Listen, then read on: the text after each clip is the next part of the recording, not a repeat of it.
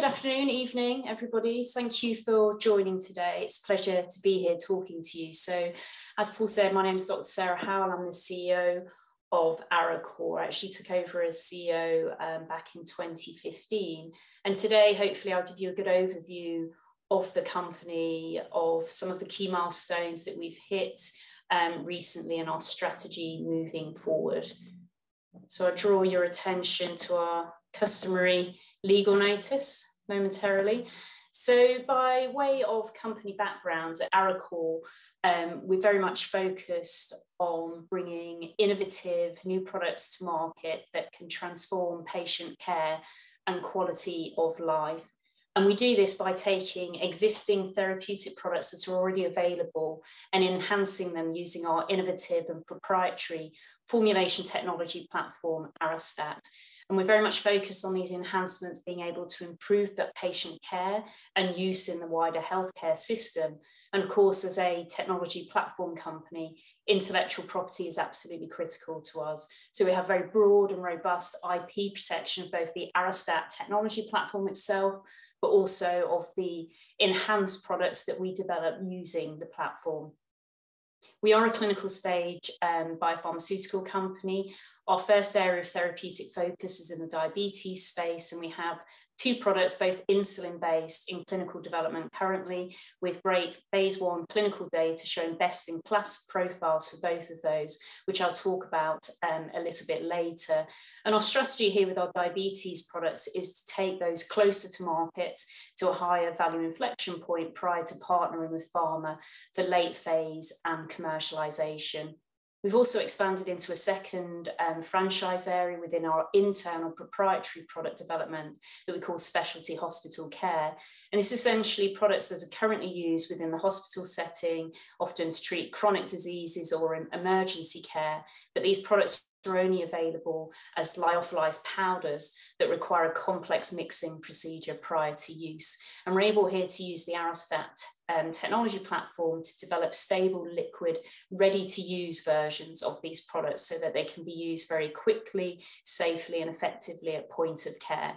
And to a certain extent, we've validated the commercial potential within the specialty hospital space as we've entered into 2 co-development and licensing deals with Hikma Pharmaceuticals. And again, I'll talk about those a little bit later. So alongside our in-house proprietary products, which we're taking to those closer to market, higher value inflection points, we also partner with leading pharmaceutical and biotech companies. So this is where we take their products that are proprietary to them in-house, apply the AREC technology to enhance and differentiate them. And again, they're looking for improvements for patient care, but also differentiation to help them gain market share for their proprietary products. Now, this model is revenue generating from day one. Our partners pay us to perform the formulation technology development programs and apply the AREC technology. And then they have the option to take those novel formulations forward into further development and commercialization under a technology licensing model. And these tend to be milestone and royalty bearing. So there's significant upside potential in that model for future royalty bearing agreements once those products make it to market. So overall, really, here we're very much a commercially focused business. We have existing revenue generating streams from our partnerships, best-in-class products in the clinic that we plan to develop to those higher value inflection points. And as Paul mentioned, and as you'll know, we entered into a very successful oversubscribed AIM IPO last year, raising £20 million, and that's to support our in-house proprietary development. And I'll talk a little bit about the significant clinical and partnering progress that we've made since then. So just moving on to the leadership team, as you would expect, we have a very experienced and respected leadership team in place with very broad expertise across pharmaceutical product development, commercialization and deal making, which is obviously critical to Arecor's strategy moving forward and our ambitious growth plans. So just moving on to the technology, I'll talk a little bit around the technology. Obviously, it could be a session all in itself, but try and give you a flavour of what the technology is and what it can deliver. So first of all, if we start with what it can deliver. So here we're taking existing products that are suboptimal in some way.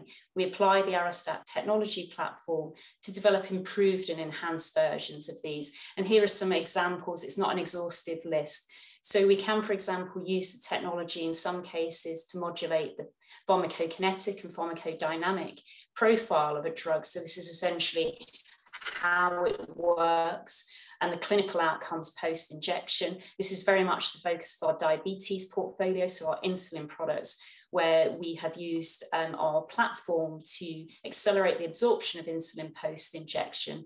And I'll talk about why that's so important later. We also very routinely take products that are currently stored, distributed and used often within the cold chain, and we're able to use Arestat to develop heat-stable versions of these. Of course, this has been very topical over the last 18 months or so. We've seen the COVID vaccines being developed and brought to market, and many of those requiring quite extreme storage and use conditions, like the Pfizer vaccine at -80. And the technology itself is indeed applicable to vaccines. We are working with a top 5 vaccine company at the moment doing just this, working on developing a heat-stable version of one of their key products. Now, the focus of our specialty hospital care and also a number of our technology partnerships with pharma is to develop these ready-to-use products, so to convert these powders, which are pretty inconvenient and difficult to use, into stable, liquid, ready-to-go at the point of care products. And also we're very much seeing a trend towards trying to take patients out of the hospital setting, and an area that we can use the technology here is to take products that are currently delivered via an IV infusion within the hospital setting and develop highly concentrated, stable versions of these so that they can be delivered via a single injection.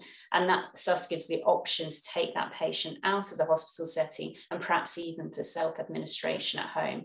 So that hopefully gives you a flavour of some of the benefits that we can bring to the table here.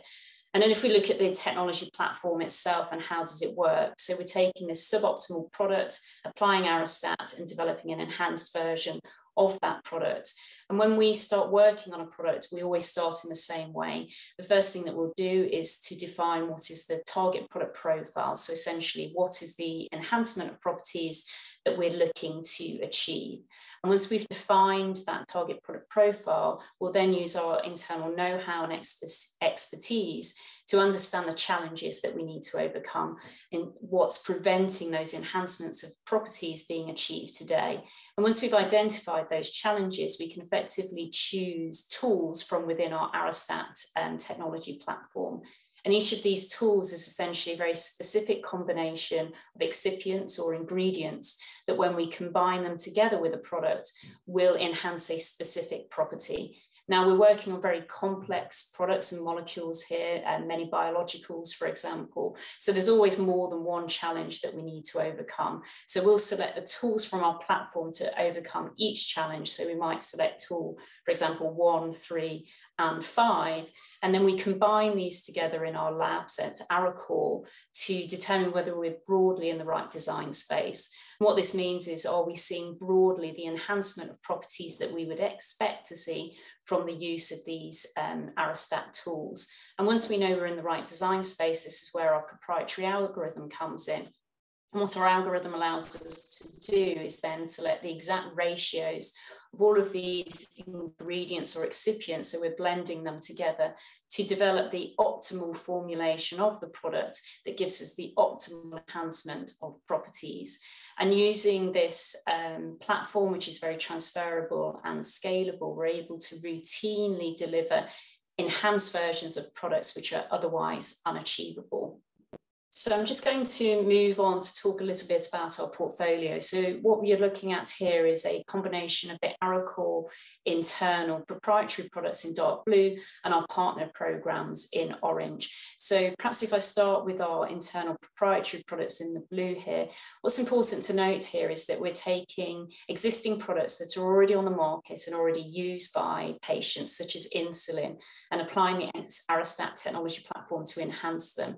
And the reason this is important is because it means that the safety and effectiveness or efficacy of these products is already known, which means we can follow abbreviated regulatory and development pathways to market. So that means we can bring these genuinely enhanced products that improve patient outcomes and quality life to market at a lower cost, faster, and at a lower risk compared to a traditional biotech model here.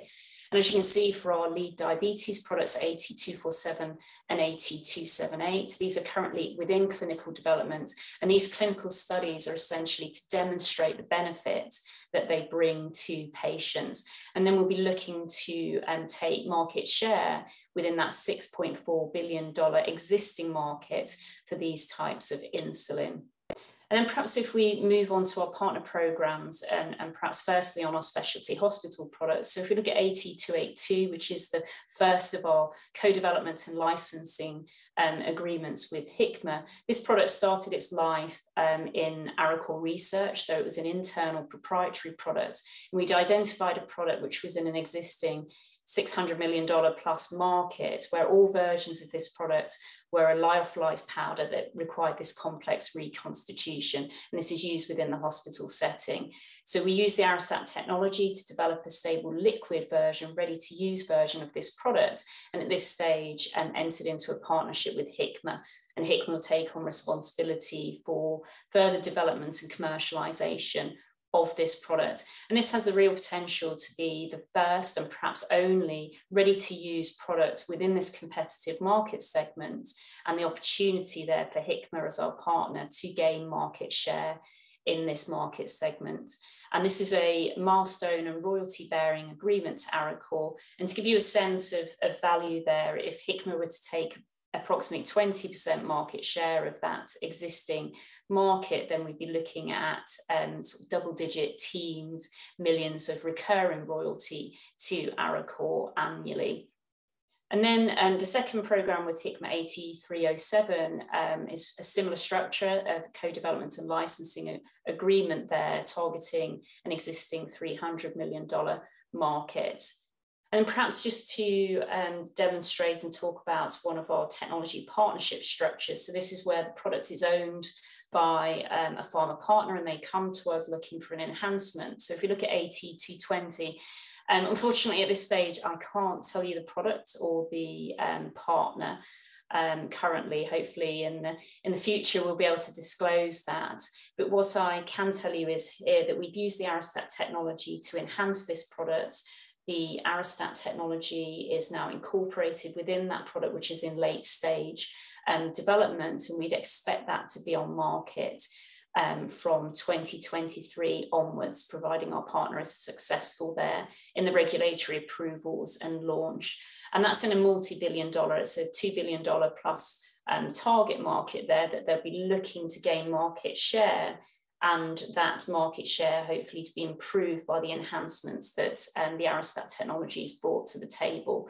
And again, to give you some sense of value there, if they were looking at a 20% market share, you'd be looking at low single-digit millions of recurring royalty to Arecor if our partner's successful. And at the bottom here, you can see we have multiple pre-license formulation development studies. So these are in-house, our partners' products, but we're working on them in-house at Arecor at the moment.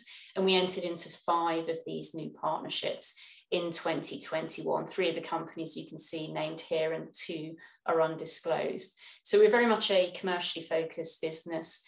We do partner with pharma and we do deals with pharma, which I think is important. And these deals really do also validate the strength and the need for the Arestat technology. So I'm now going to talk a little bit more about our proprietary diabetes products that are in the clinic currently. So I think we probably all know that diabetes has reached pandemic levels worldwide. It's now estimated that there's around 537 million people living with diabetes. And despite significant advancements in treatment options and care, it's still considered that only 6%, that's a single-digit 6% of people with diabetes are under good control. And when we talk about good control here, it's all around maintaining good blood glucose control. So if we look at the diagram in the middle here, I'll try and explain this in a little bit more detail. So for a person living with diabetes, their daily challenge is to try and control their blood glucose inside a healthy target range, which is shown in the light purple here. And they can manage this through most of the day and night, but the challenge for them comes around meal times. Because when we eat a meal, our blood glucose rises very rapidly. And the fact is that the current gold standard insulin treatments that are available on the market today are still not fast enough acting to counteract that very swift rise in blood glucose and bring the patients back into that healthy target range quickly enough. And as a result of this, a person with diabetes tends to spend around 25% of their time with their blood glucose too high, so in hyperglycemia, and about 5% of their time with their blood glucose too low in hypoglycemia. And it's this time spent out of range that leads to very serious disease complications associated with diabetes. So, for example, there's a 200% increase in all-cause morbidity, and 70% of people with diabetes die from cardiovascular disease. And this is a direct result of having their blood glucose outside of this healthy target range. So at Arecor, in our first product, AT247, what we're targeting here is to use the technology to develop the fastest acting insulin that's available to patients, which will help them better control their blood glucose, particularly around meal times. And we've done this using a novel formulation of an existing insulin that's on the market today. I should also note, obviously, as we're using a proprietary technology approach here, that we expect to have patent protection out for both AT247 and 278, which I'll talk about in a moment, until at least 2037. So I'm just going to talk a little bit around the clinical data that we have for AT247. So here we were looking at comparing AT247 with two of the gold standard insulins on the market today, Nova Rapid, which is a rapid-acting insulin, and Fias, which is an ultra-rapid-acting insulin from Novo Nordisk. And what we were looking to demonstrate was a faster acting profile for AT247. So this study was in a phase 1 study in type 1 diabetic patients. So it's in the patient population. We're able to skip the healthy volunteer stage because insulin is well known and characterized. So what you're looking at here is our pharmacokinetic data. So we have AT247 in the green, and I'll just talk about it in relation to Fias because it's the fastest acting comparator in this study, is in the blue. So the pharmacokinetic data is essentially the levels of insulin in the blood post a single injection at time 0 given to a type 1 diabetic patient. And the first thing you can see with AT247 is this shift to the left. So what this means is that we saw an acceleration of the absorption of insulin. So we saw a faster appearance of insulin in the blood compared with Fias.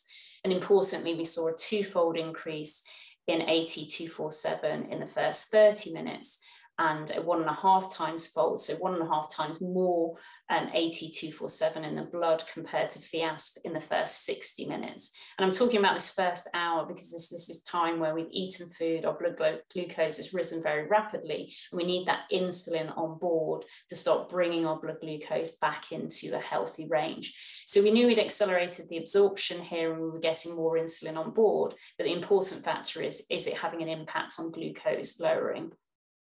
So what I'm showing you now is the pharmacodynamic data. So this is effectively the glucose lowering effect. And what we can see here again, looking at 247 in the green versus Fiasp in the blue, is that we saw a 3-fold increase in glucose lowering in the first 30 minutes. So 3 times more glucose lowering compared to Fiasp in the first 30 minutes, and a 2-fold increase in the first 60 minutes. So this data really did demonstrate to us that we have the potential for AT247 to be the best in class, fastest acting insulin, and indeed significantly and statistically faster than Fias, which is the fastest insulin on the market today.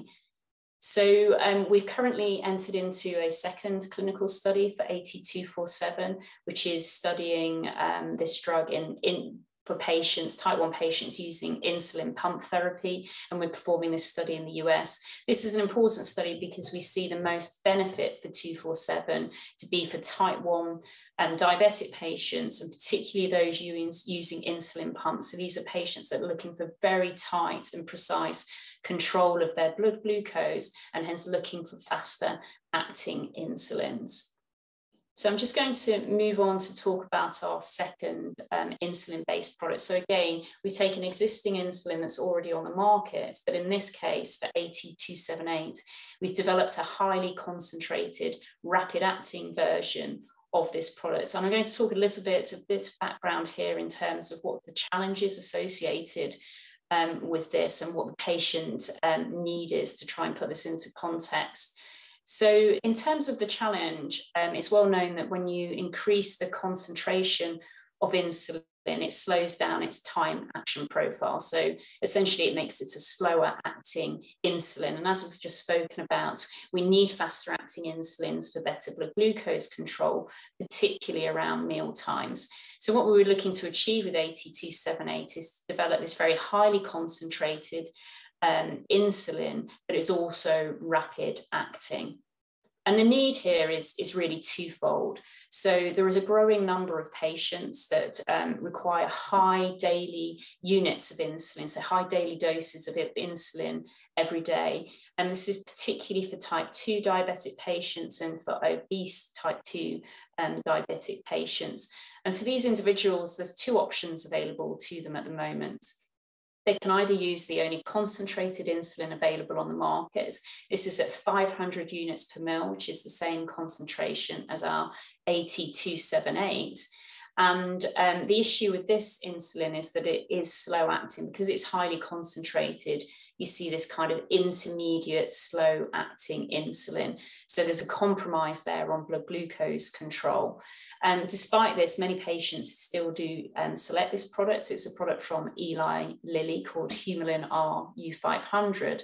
And the reason they select it is because that they can deliver their very high daily doses in a reduced injection volume and also by fewer injections a day. And they accept that compromise on blood glucose control and then ultimately outcomes.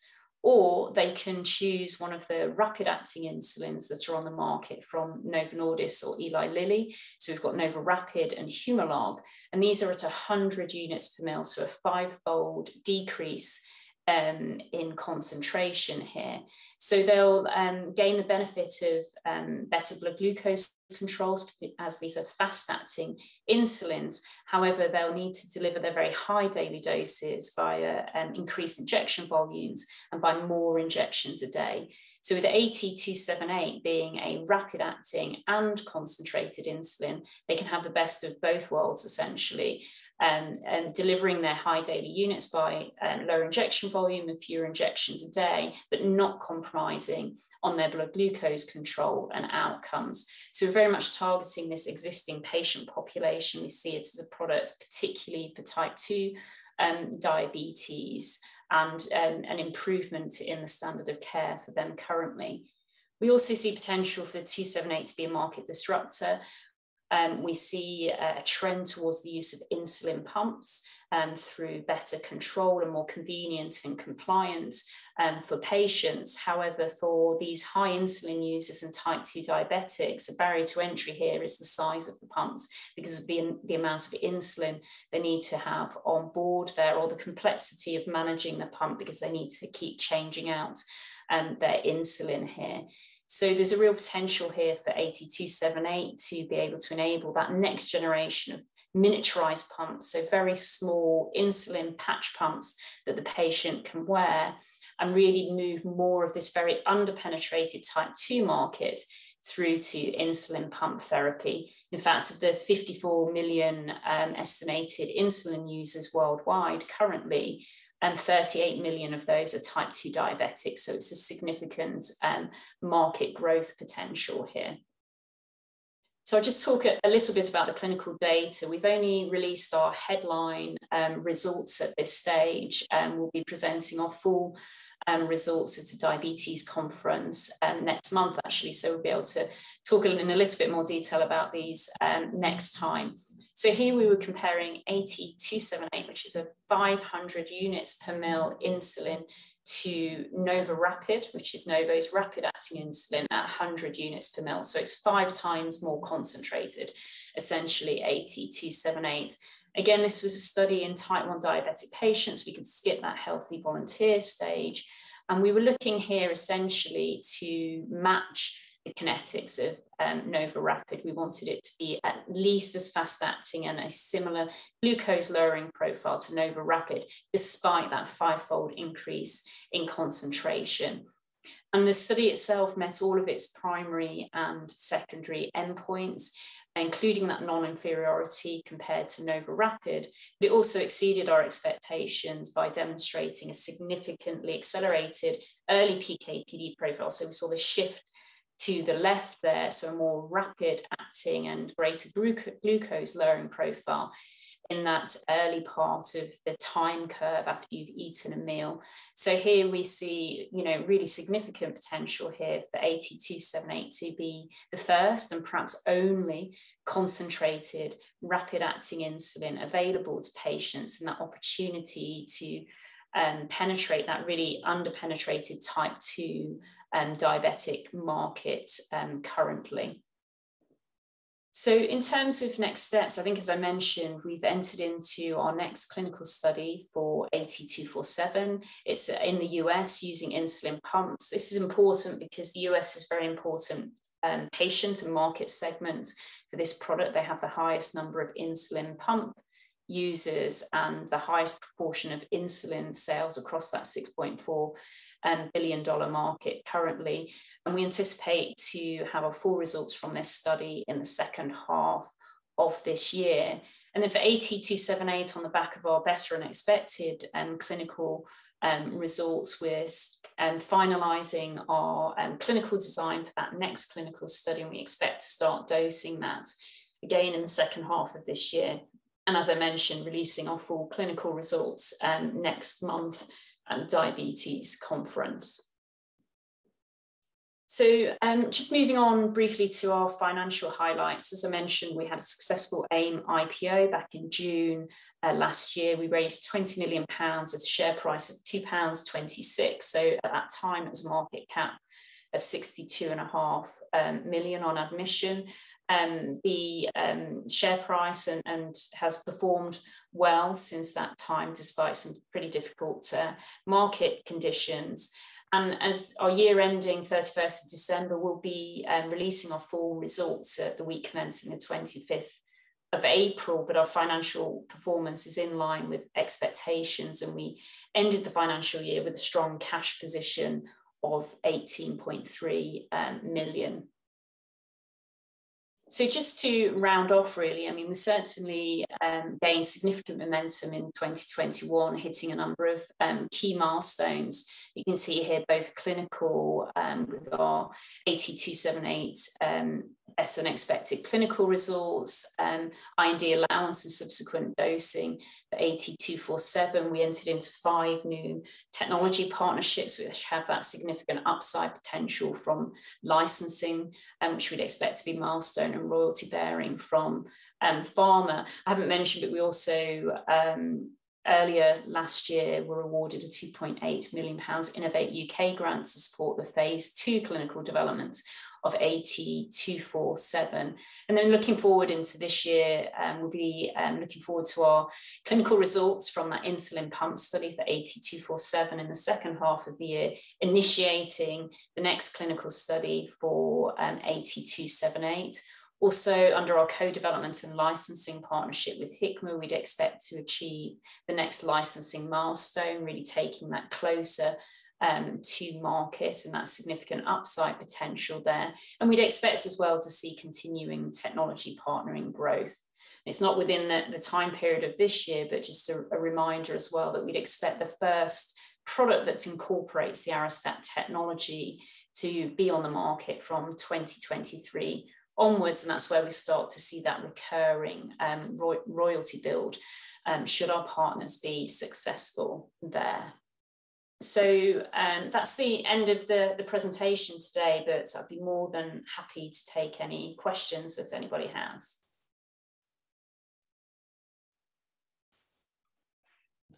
let me start my video. Thank you very much, Sarah. That was especially fascinating for me because I knew nothing about the company in advance, and it's always great to hear about British companies that have such groundbreaking technology.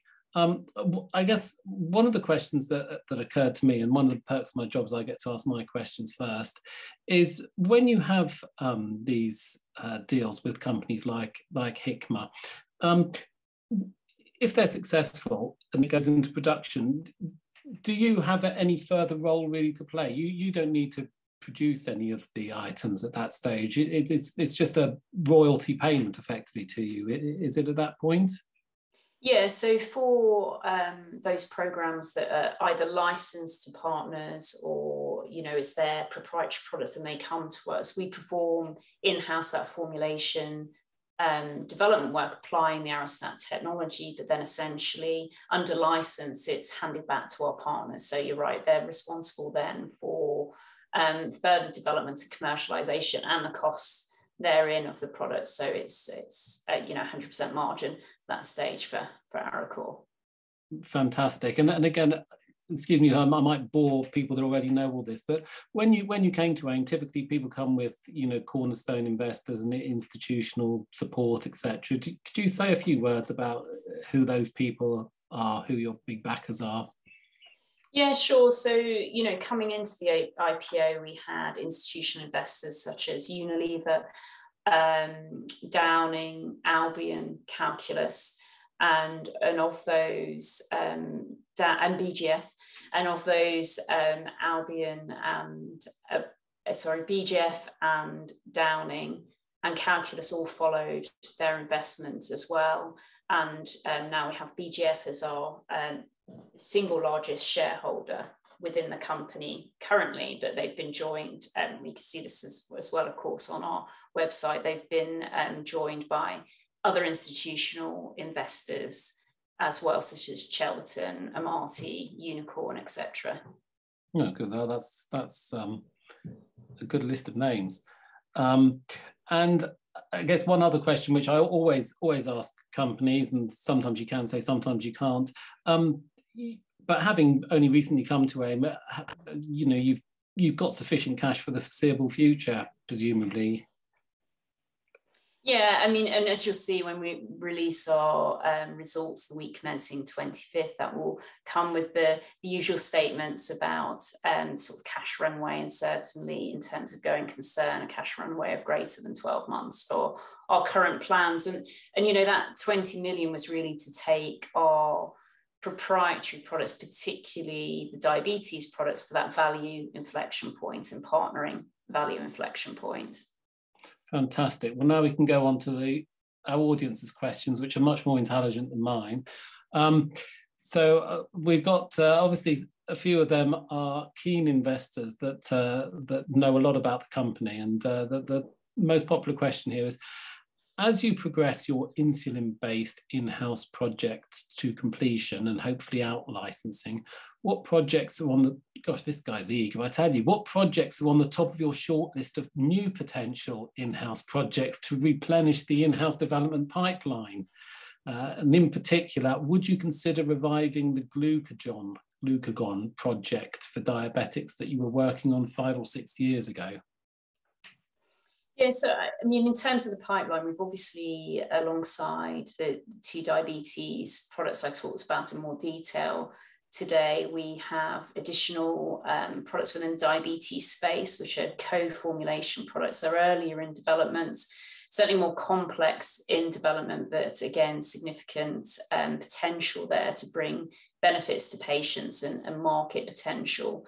And then for the specialty hospital programs, we've partnered 2 of those to Hikma Pharmaceuticals already, but we have a portfolio of similar products that all meet that specification, if you like, that there's significant market potential plus a need for ready-to-use liquid products where all others are currently lyophilized that require this reconstitution. So, and internally within our kind of portfolio review, part of that is product selection. So, we have an ongoing stream of new earlier research programs that we're bringing into in-house development that, as we develop those, increase our partnering potential moving forward to take those to market, so that there is a healthy pipeline of products coming through development in-house. And then glucagon, yes, so yeah, quite a while ago, we were developing a liquid glucagon. So glucagon, fits this brief as it's an emergency treatment for people with diabetes that are having a severe hypoglycemia, so very, very low blood sugar, and they can't rescue themselves. And it was a lyo product that needed this complex reconstitution, so it would meet that brief. We decided to put glucagon on hold because we felt that we had missed the commercial window for that. So we stopped that quite early in research development, because at that time there were a number of companies further ahead. One of those being a company called Xeris, who's launched a liquid glucagon now, and another Zealand Pharma, who's sort of mid-sized pharma company that were developing a novel analog of glucagon, that have approval now. So we halted that program for commercial reasons. And I think those reasons are still valid. That's a pretty crowded market now. Very comprehensive. I think that this is a key question, which is, who are your competitors in this space? Are there other companies using other technologies to achieve similar formulation improvements, or are the only real competitors the in-house formulation groups within big pharma companies? Yeah, I'll probably split this into two. So if we talk about sort of diabetes there, then we do have a competitor in this space that's using a formulation technology as well, looking at developing more rapid-acting insulins. Adocia, they're a French biotech company there. What I would say is that, we've compared our insulin AT247 against Fiasp and shown superiority there. So we haven't compared against Adocia's product, but certainly our improvement over Fiasp is greater than the head-to-head for Adocia's program there. So we're confident in this position of the potential to have a best-in-class, fastest-acting insulin, but of course we keep an eye on all of those developments and external factors that could affect commercialization of the product. And then in terms of just generally formulation technology, there, I think the person that asked the question is right, that our main competitor is in fact our partners in terms of the large pharma companies. So we need to ensure there that we remain innovative, that we invest in R&D ourselves internally to ensure that our technology can still continue to meet our USP, which is enhancing products and bringing superior products to market that are otherwise unachievable, because that's really the core of the company. Very good. Then would you need to partner the insulins before phase 2, or can you complete phase 2 with funds you already have? Yeah, no, that's a good question. So the 20 million supports the phase 2 clinical development of those products, and also, of course, we'll be leveraging the £2.8 million we were awarded from Innovate UK as well to support phase 2 clinical development. And the reason it does support it, you might wonder, £20 million doesn't seem that much for phase 2, is because it's insulin and the safety and effectiveness is known. It means that also the clinical studies are quite lean. We can run these clinical studies with fairly small patient numbers, because what we're looking to demonstrate here is not the safety that's known, it's the clinical benefit. So we're looking at proving and demonstrating the differentiation of the products, and you can do that with relatively small patient numbers. As you can see from our phase 1 studies, one was 19 patients and the second was 38 patients. And so does that also, is that something that affects the length of time of the study as well? Yeah, exactly. So, our first clinical study, we were looking at, it was a time frame of around 6 months from start to finish. Yeah, good. So can you talk about how significant the market is in the area of biosimilars? There are multiple tens of billions of dollars of biological products coming off patent in the next 5 to 10 years. And is that an opportunity?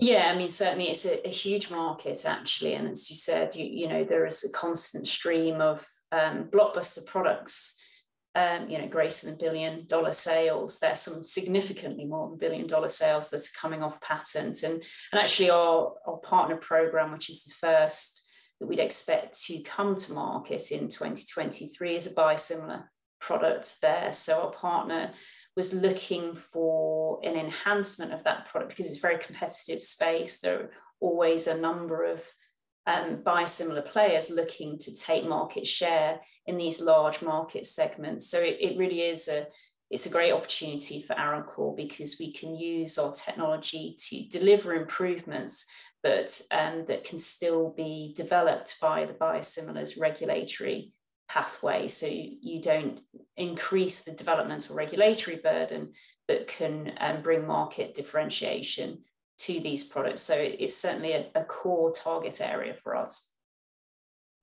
And when you do that, does that open up the patent window opportunity for the original product? Yeah, exactly. I mean, there's two elements to that. The first is that you need to be able to provide your partner with freedom to operate, so to work around existing patents that exist for that product, which is always extensive. And we can use the technology to do that because we have unique approaches to formulation. And then also you can further protect, the new formulation with the enhancements that you develop for a partner will come with what we call foreground IP. So essentially IP covering the novel formulation from the Arestat technology plus the product, which of course gives it a protection in the marketplace, so it can't simply be copied by a competitor. Are all your excipients generally accepted as safe? Yes. That's the short answer. There are, of course, always some nuances around there. So yes, we generally use GRAS excipients, so that are approved for the route of administration. In some special cases, such as our insulin products there, we've used a novel excipient that was needed to gain that superior acceleration of action there. But we have performed all the relevant toxicology studies, and they've been approved by both the European and the US FDA regulators. So we're confident there on that development pathway moving forward. Okay, and then there's always a question like this, which I think, will you be able to answer this? But I'm going to throw it out there anyway. I'll just say no. Are there only 3 realistic partners for your insulins, being Sanofi, Lilly, and Novo?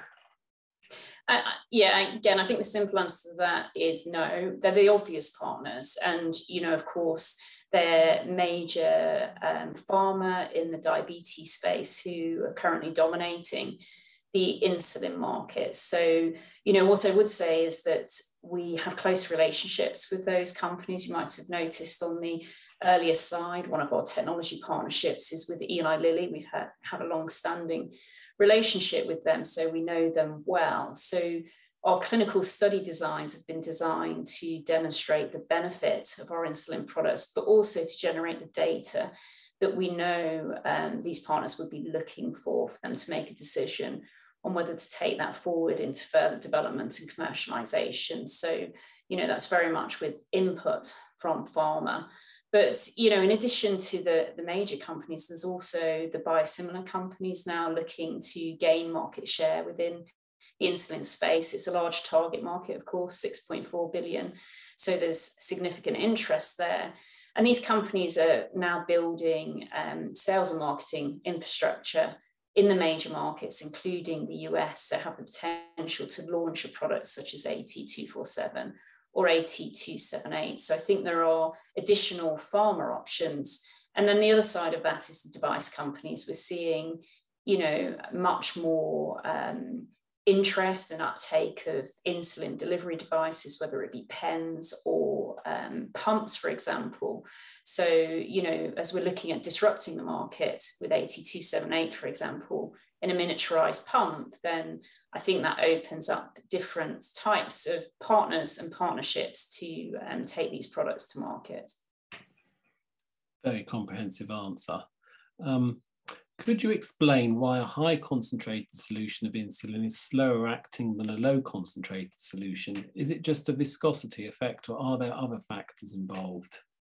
Yeah, it's generally a physical effect here that, you know, you're looking to try, and you're injecting a large, you know, volume concentration of insulin into subcutaneous space, and that's got to be released effectively for use. So it's a physical chemistry issue, really, which was partly why it was ideal for the Arestat technology. Very good. I think, I'm not sure whether I've been asked this one already, but I'm a bear of very little brain, so I'll ask it again. Are you intending to partner the insulins before or after phase 2?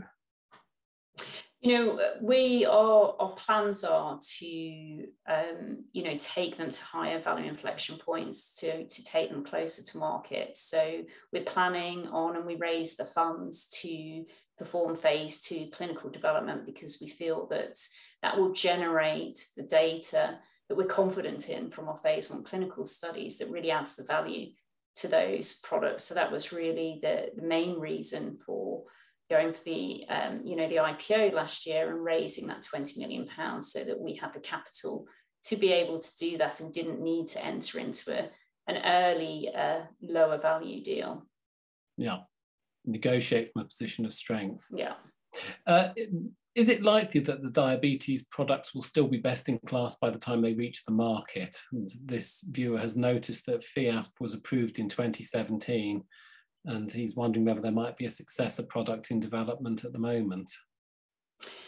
I mean, it's difficult to say for sure in terms of, you know, what's in development in sort of large pharma companies, but certainly from data that's in the public domain, there isn't any clinical data that we've seen that would demonstrate a profile that's significantly faster in a head-to-head versus Fiasp, which is an ultra-rapid-acting insulin, or Lyumjev from Lilly, which is an ultra-rapid-acting insulin. So at the moment, we're confident in that best-in-class position, and what's within Arecor's control is the speed at which we now develop the product and bring it to market. Yeah, and have you got any ambitions in glucose-sensitive insulin, which are being developed, I understand, by both Novo and Lilly? Yeah, I mean, I think the glucose-sensitive insulin is an interesting space, very tricky problem to solve there.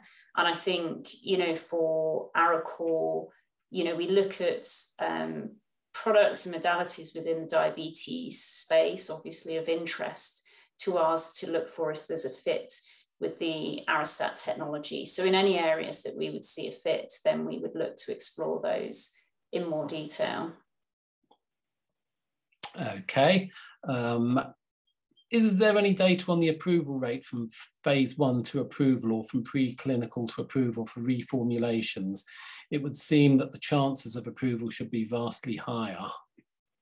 Yeah, exactly right. I mean, here, most drugs fail in development for safety or efficacy here. And of course, both of those are already proven for insulin. We're not changing the insulin or modulating the insulin itself in any way. It's environment, essentially, that we're changing there. So really, the main risk for Arecor is a commercial risk about bringing the products to market and finding the right partner to bring a very large product like insulin to market, rather than a technical risk here.